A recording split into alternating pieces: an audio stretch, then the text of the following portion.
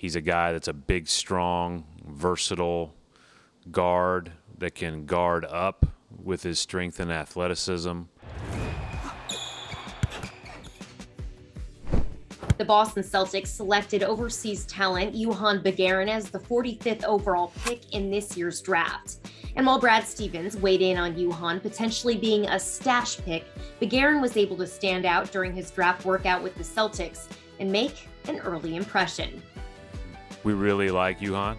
I think that he's a guy that's a big, strong, versatile guard that can guard up with his strength and athleticism.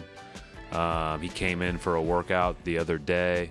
We got to see him up close, and we've been paying attention to him for a long time. But he's a guy that we think, at his age and his body and his physical abilities and the way that he works and the time that he's put in thus far is going to have a really long, good career ahead of him.